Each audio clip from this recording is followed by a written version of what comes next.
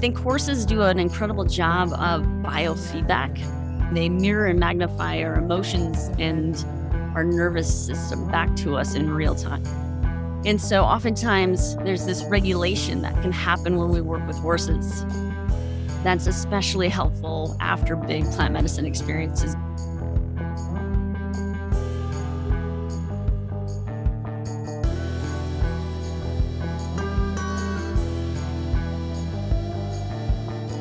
Heather Wickman, welcome to the Soul Seekr Podcast. I am so excited to hear about your story, about how you were in corporate and how plant medicine found you, and now how you are working with other people to integrate these peak and spiritual awakening experiences, specifically with horses. Heather, welcome to the show. Thanks for having me. I'm excited for the conversation. Absolutely. So let's just start with your background. Tell us a little bit about what you were doing before you were working with horses, specifically for integration for plant medicine ceremonies. Yeah, this is kind of a crazy story. I always ask myself, like, how did this happen? So I'm a small town Minnesota kid who grew up with a pretty narrow idea of what success looked like. And I followed that. So everyone goes to college, they get a job, they go to school, all those kind of things.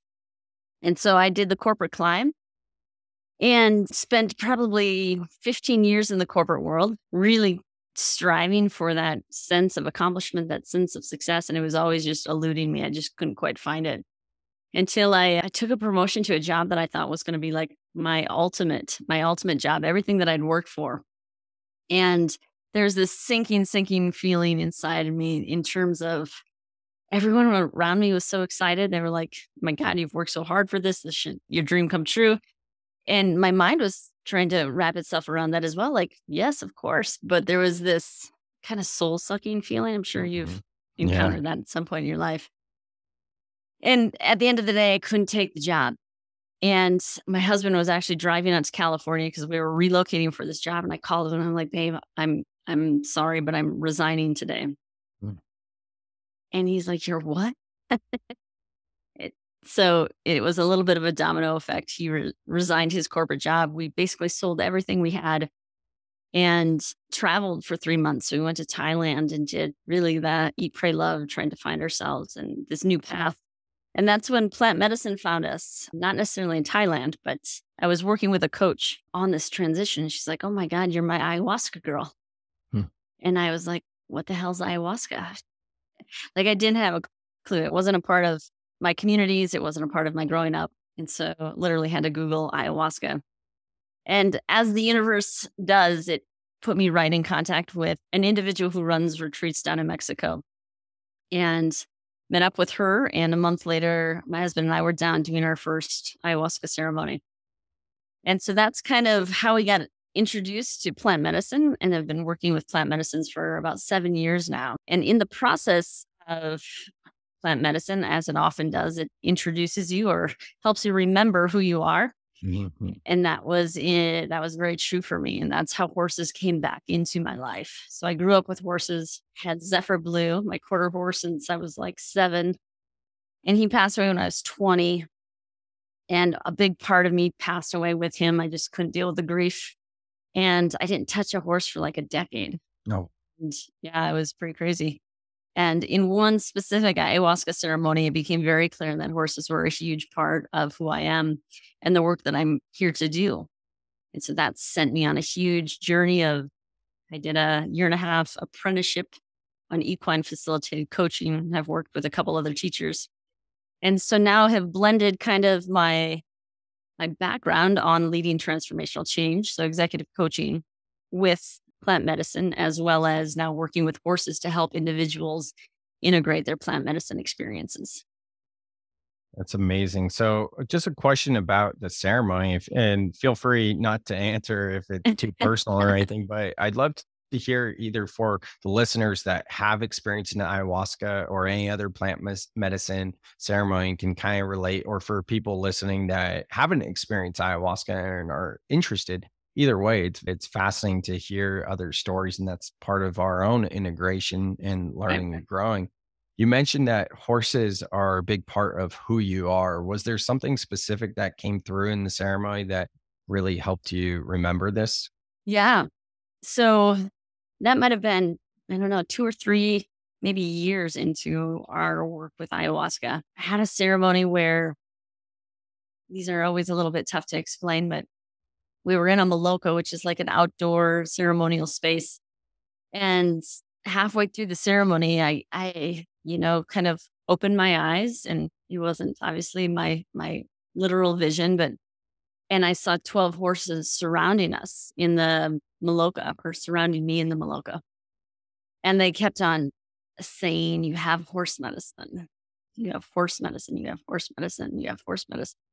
And this literally went on for the entire ceremony, in terms of that was the phrase that I kept on hearing and feeling, and like, "We've been waiting for you." And it was just this crazy sensation of like, I don't know what you want from me, and I don't know what horse medicine is.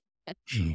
And so that was a really beautiful but jarring kind of experience. It was so potent from an emotional experience, as well as a visceral kind of, I mean, a full body experience of these horses like huffing right over my shoulder. And so I go home, and I know enough about plant medicine at that time that not everything is literal, right? And so there's a metaphorical element to all of this. And I was like, okay, do they want me to be a vet? Am I supposed to be a vet? I was in this like trying to figure out who I am space. And it wasn't a vet. I did a little bit of a Google search, and I ran across equine assisted learning at that point. And that kind of a shockwave goes through your body. You're like, oh God, of course. Where have I been? And so ended up finding a teacher here locally that I was able to work with. And now horses, oh my God, they show up in almost every ceremony that I do. It's pretty incredible.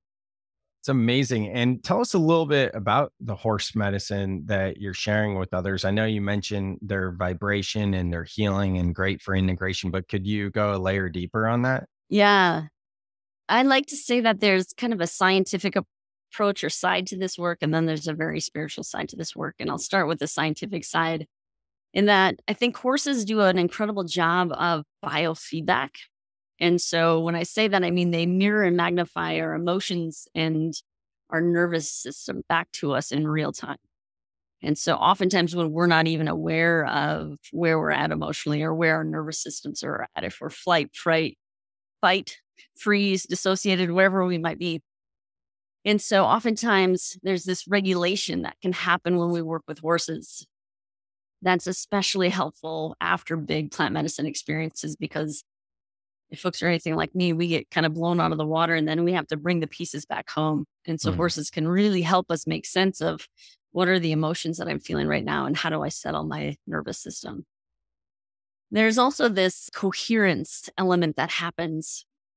There's an electromagnetic field that is created in ourselves as well as horses. So in ourselves, it's about the size of our arms around us. And in horses, it's about 5 times bigger than that. And so horses' natural state is in coherence, meaning it's in harmony. And they can kind of entrain humans. And so help us kind of find the coherence within our systems again, so that we can find clarity and make good decisions. But in the coherent space, it's also about authenticity. You can't be around a horse really if you are telling yourself lies. Horses are prey animals, and so they detect that really easily as threats. And so if we interact with horses authentically, they engage with us. If we interact with them with masks and lies, they disengage from us. Again, which is a really great teaching moment in terms of working with horses after plant medicine. And the last one I would say from a scientific perspective, it's really this inside out approach working with horses. It's somatic, it's experiential. You're diving into how does your body feel when you're working with your horse, and what is the body telling you versus kind of your mind trying to make sense of it. And then from a spiritual side, this is kind of the side that I'm most intrigued by, because it's not all that well documented, and it's hard to describe if you haven't experienced it firsthand. But I would say they really teach us the language of the heart, in that we can communicate best with horses and sense into horses best from our hearts. And they really teach us how to see through the felt perception of our hearts. And that's been something that I've been working on ever since I've been working with horses. The other one is they're like provocative adversaries. They're like our greatest soul friends, but also like huge pain in the asses sometimes, in terms of They're going to push you and challenge you for you to be able to see your edges and to see your growth spots. So if you've ever worked with a horse, you know that they can be super stubborn and all these kind of things. And oftentimes they're pushing you to be able to see something different.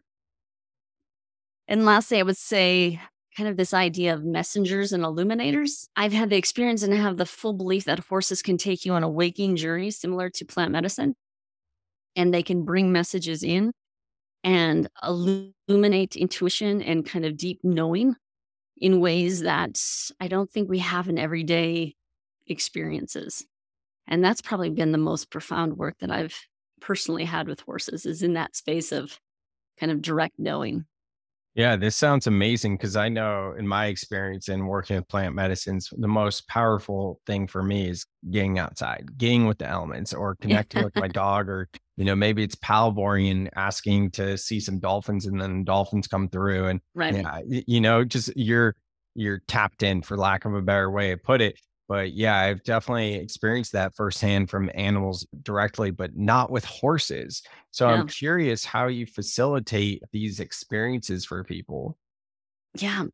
They're really pretty custom. And so we have folks come to our property here and work with the horses over the course of 3 days. And it might be, we're working with the horses in the morning and then take a break and do some hiking, or in the afternoon, and the morning's spent kind of more digesting, those kind of things. But the horses really help us understand what we need to do. And it's taken me some time to really trust that process. But where I should start primarily is the horses pick who they want to work with. Mm. And so we have someone potentially in our round pen or in our arena, kind of in the center of the pen and holding their intention on the thing that they want to work with or the thing they want to make sense of.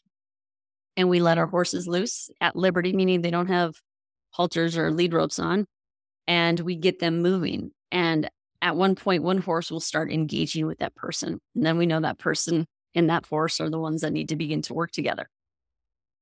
And from there, we generally kind of let it go where it needs to go. We might do some reflective work where we do some blindfolded grooming. And so when you take away the sight of an Wow, that's individual, cool. yeah, amazing things happen when you can tap into the energy and the breath and the being of that horse in that intimate space. We might do just do a meditation with the horse, go on a walk with the horse, all those kind of things. Or we could do more active work if the individual is working kind of through a very tangible challenge, like a big career transition or a big decision. And through an obstacle course, we have different kind of stations, and those stations can represent different kind of challenges that would be in the way as it relates to that scenario. And the horse usually tells us along the way kind of where the challenges need to be. So that's kind of a little sampling of some of the things that we might do. Yeah, it reminds me of Avatar, when they let them loose with, I forget what they're called. They're kind of like dragons, and they choose them, and then they tether themselves to the flying dragon type creature. You know what I'm talking about? I've never seen it, but you're the second person that said, "Oh my God, you have to watch the Avatar movie." Oh, you gotta watch it. I remember after the first time I did ayahuasca, I was like, oh, Avatar was about ayahuasca. And like it totally was in so many different ways. And obviously it's about a lot of things, but their connection to the earth and the Okay. way they even call it Awa, I think they call it Awa. That's like the element that they're so connected to. And Aya, right? And then the way they're connected to, there's all kinds of stuff. And Huh. then years later, I saw a deleted scene where it's an ayahuasca vision that the main character has that didn't Oh, make it to the wow. final cut. So there you go. And it had some other elements, like I forget what it was, other elements from other medicines in it. They kind of like made their own thing. It wasn't like just ayahuasca, right? Yeah. But yeah, absolutely. I mean, my dad bred one of our dogs, and then he bred another. And the first one, there was a puppy that just like gravitated towards me, and that and being the one that I kept. And they always say like the puppy chooses you when you go choose a Yeah. puppy. And Yeah. it definitely felt like that. I still have her now. She's not in the room right now. Her name's Riley. But anyways, yeah, that's awesome. That sounds really cool. And I like that idea of taking away one of the senses to heighten the Yeah. other ones, and especially vision. That makes sense. Yeah. Which oftentimes happens in ayahuasca anyways, right? It's Yeah. pitch black. Absolutely. Very cool. So shifting gears a little bit, you mentioned that you do executive coaching with plant medicine. What does that look like? Yeah, this is something that's relatively new in the making. So I've done a ton of executive coaching, kind of transitioning out of my corporate career. And I've had a lot of success in that space. And it dawned on me that this is a fantastic modality to kind of work alongside psychedelic medicine. And so it's a 3 or 6 month engagement, very similar to like a traditional coaching package that you might do, but it's all around working through your insights of plant medicine. So you do the plant medicine experience early in that engagement. So in the first month, for example, and then we spend the 3 or 6 months really diving into that experience personally. And how do you weave change into your life that you kind of got out of your experience? Because the thing that I find so much through my own experiences, as well as colleagues' experience with plant medicine, is, you have these pivotal insights and then you don't know how to bring them home. You don't know how to make them real in your life. And then they just go and do another plant medicine ceremony and you end up getting kind of the same message over and over and over again until you really find a way to integrate it.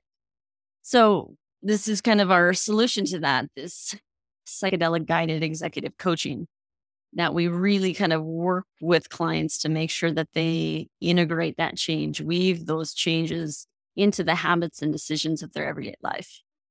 Yeah, that resonates with me deeply. The book I wrote earlier this year is called Soul Life Balance, a guide to igniting and integrating spiritual awakenings. Yeah, it's all about that because you're so right. What we do oftentimes when we first find this world of ceremonies, whether or not you've had experience with psychedelics recreationally or not, we typically go and find more ceremonies and we're jumping from ceremony to ceremony and we haven't fully integrated. So hearing from you, working with executives with this 3 to 6 month program, like what are the type of pillars and content that you're going over in these 6 months?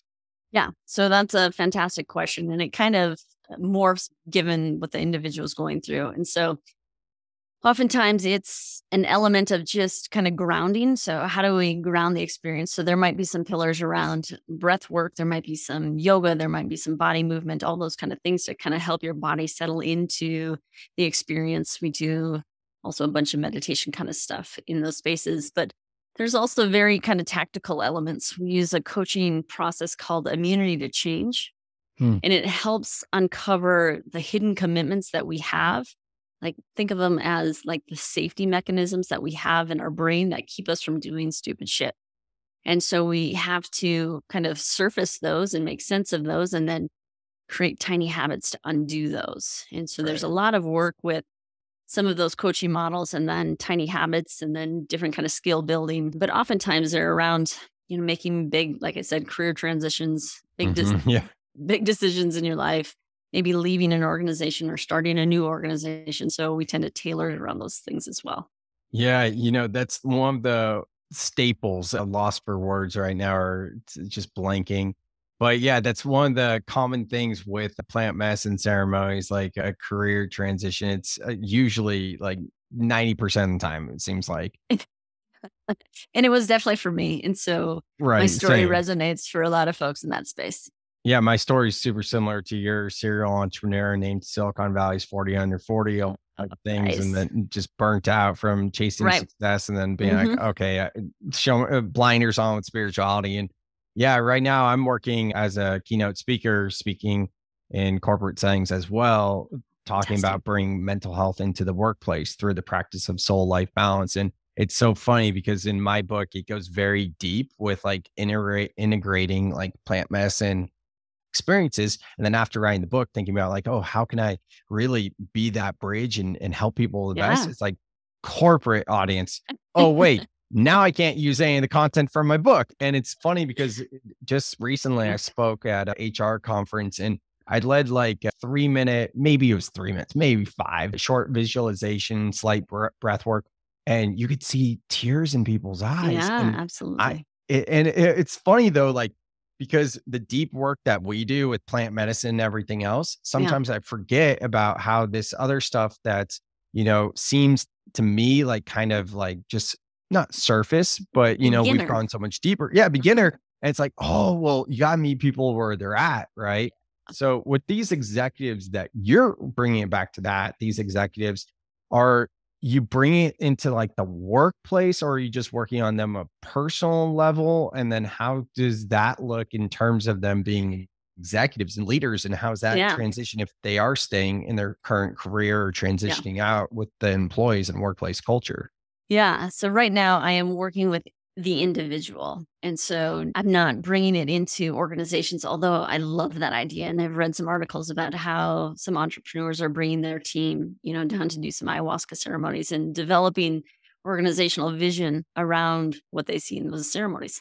So that could be on the forefront at some point. But at this point, working with the individual, and the thing that I'm most intrigued by is what happens because of these experience in the organization's culture, in the organization's mission, in their bottom line, but also in just the community that they exist. Because I do think these medicines have the potential to transform how we work and how we engage with one another from a place of love Mhm. versus this place of competition and fear and coercion and control, which is oftentimes what we see in most organizational cultures. And so I'm like wildly inspired to work with entrepreneurs, CEOs, different kind of executives who are truly willing to do the work themselves, Mhm. knowing that it's going to impact everyone around them, meaning this whole organizational system is really fascinating.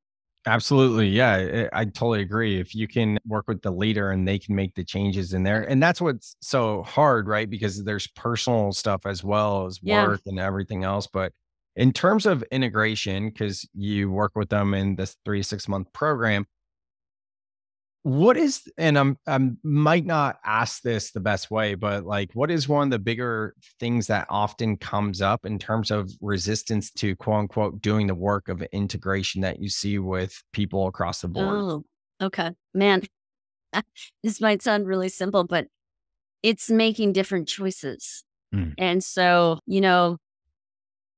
we can say we want something all day, every day, and we want something to be different. And this is what it needs to look like. But it requires that you make a different choice, a choice that you didn't make yesterday, a choice to, lead differently, choose a different priority, whatever it might be.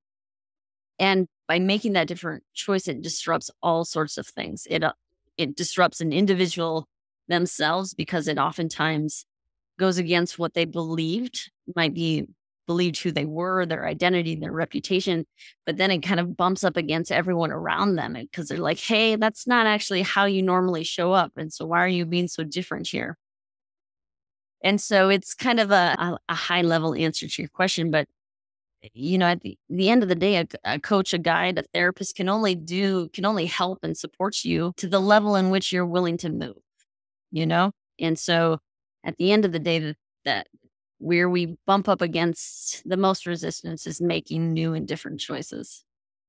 100%. And that can be one of the hardest places to be, whether you're quote unquote coach, guide, friend, Right. anything at Right. all, seeing or thinking you see what a quote unquote solution might be. And just the person doesn't want to do it for whatever reason. So, in Yeah. your experience in being a coach, how do you guide these people to push past that Yeah. resistance that comes up? So the immunity to change process is really helpful in that because we can surface why they don't want to change. And it usually comes back to some kind of core belief around it's not going to be safe if I do this. And from there, we do safe to try experiments. And that's truly been the key in terms of, I'm not asking someone to make this giant leap tomorrow that's going to kind of completely disrupt who they are in the organization. But I am going to ask them to start in a safe to try place. Like, where can you begin to try to do something different and see what happens? And more often than not, their worst fear doesn't even come close to happening. And it gives them the confidence to be like, okay, maybe I can try it in a little bigger scenario. And so we work more in incremental steps than these kind of like big, bold steps. Some people are okay with those big, bold steps, but a lot of people are like, you need to walk with me a little bit more slowly on this path. Yeah, I think a big part of it, to your point, is kind of personality type. Yeah. For me, for sure, like after the first ayahuasca experience, I changed everything in my life. And that's kind of like who I am, my personality Yeah. type. And it became so clear in the medicine ceremony too, that I was like, well, what's the point of doing this ceremony if I'm not actually going to act on Yeah. it? Yeah. And then past 3 years in bouncing from one ceremony to the other and integrating and not integrating Mhm. and experiencing psychic attacks and dark entities and Yeah. all these type of things, it became very confusing at a certain point for when I'm in a medicine ceremony, what becomes a self-fulfilling prophecy in the Mhm. integration, as opposed to, yes, I experienced this thing and this is what came through. How do I best use my discernment to delineate what the difference is between my ego, another being that may not be benevolent, Mhm. and what is truth? Because oftentimes it hasn't happened so much with me because I do feel like I have pretty good discernment, but Mhm. I do see it with so many people where it's like, I experienced this in a medicine ceremony. Now, this is ultimate truth, and I'm going to act this way, which that doesn't align with my belief system. So I'm curious if you have thoughts there. Yeah. So it's kind of a fascinating thing. And let me know if this is kind of the train. We oftentimes are around folks who, the medicine told me that I need to be a shaman, right? Or I need to be a That's like 100% of the time almost, right? Yeah.